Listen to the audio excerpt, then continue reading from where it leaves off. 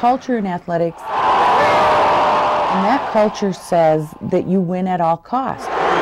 I've betrayed my relationship in that family. Jan Gengelhoff blew the whistle on a school scandal that is now rocking the University of Minnesota. I never intended to harm anyone. Gengelhoff, who worked as an office manager in the academic counseling department, claims that for more than 5 years, she wrote over 400 term papers, midterms, and even final exams for the pride of UM, the Golden Gopher players. At first, she did it because she thought she was helping, but Gengelhoff says soon she was encouraged to do it by the coaches of the team that generates millions of dollars for the school. From ticket sales to merchandise to TV money. Gengelhoff showed me essays and papers she says prove her claim. Oh, you wrote a story about basketball for a basketball player? Yes, I did. Her average workload being the ghostwriter for an amazing 5 players per term. I'm a night person, and so I was up till 2, 3 o'clock in the morning anyway, and so that's when I did a lot of the work. Just how important is your star player's term paper? Well, if he doesn't turn one in and fails out of classes before the start of the college basketball tournament, the school stands to lose an awful lot of money. Coaches and administrators can lose their jobs. And keeping kids eligible is what it takes to win. Gengelhoff says there was pressure from coaches to avoid making the papers too good, so she wouldn't arouse suspicions, but that didn't always work. At some point, Jan, you had to know that what you were doing was not right. Absolutely, I accept responsibility for what I did, and that's part of why I'm coming forward now. Gengelhoff's secret was exposed when a reporter from Minnesota's Pioneer Press, acting on a tip, cornered her. She'd already left the school and decided to come clean.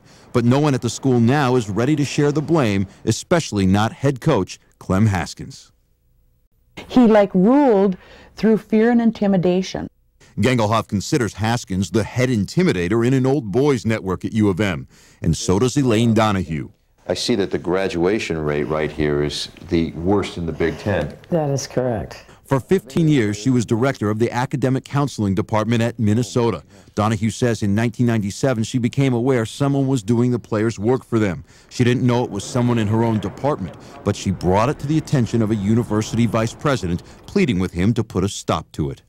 He said, the president and I have decided to do nothing, and you are to start getting along with Clem Haskins. Do you understand what I'm saying? Donahue understood, but couldn't leave it alone, and last year she quit after she says Coach Haskins shared his method of preventing a player from failing. Bribe the professor like this. I invited him to practice. I gave him some tickets for the game. You see, Elaine, that's how it's done.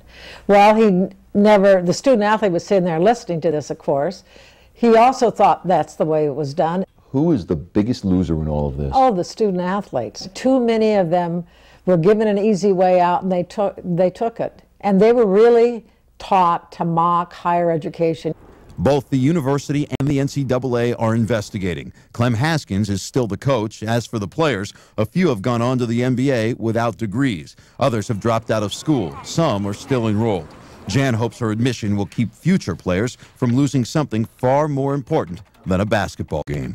If there aren't some changes that take place in that program, I would be very, very disappointed.